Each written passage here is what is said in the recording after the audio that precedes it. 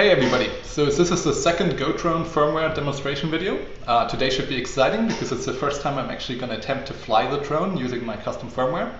I'm a little scared because a previous attempt to record this video has led to the drone getting broken, so hopefully I'll have more luck now. But don't expect too much, it's still very rough around the edges. So anyway, what we're going to do here is we're going to build the firmware and upload it to the drone. It's uploading via FTP through Wi-Fi. It's going to take a second. Alright, now we're running the drone firmware. And the way I communicate with it right now is the drone runs a web server, which I just connected to. And then I've got this gamepad hooked up to my computer. And the web server serves some JavaScript, which uses the HTML5 Gamepad API.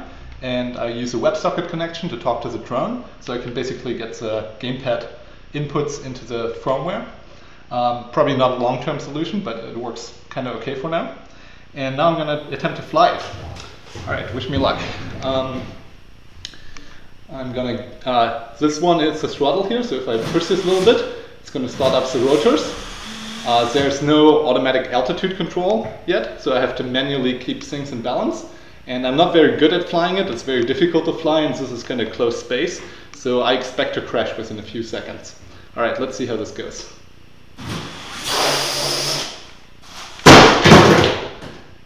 Oh, all right, second attempt. Let's see if I can keep it in the air a little bit longer.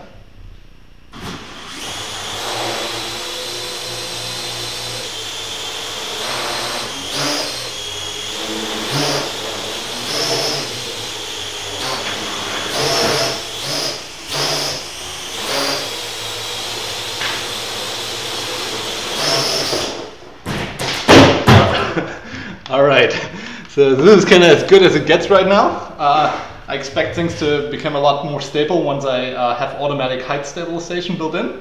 And I maybe also have to do some more improvements to the sensor fusion algorithm. Right now I'm just using a simple complementary filter, but I hear that Kalman filters provide much better accuracy. So there's a lot more work to do. But anyway, you can check out the project on GitHub, and hopefully I'll have a useful version to announce soon. All right.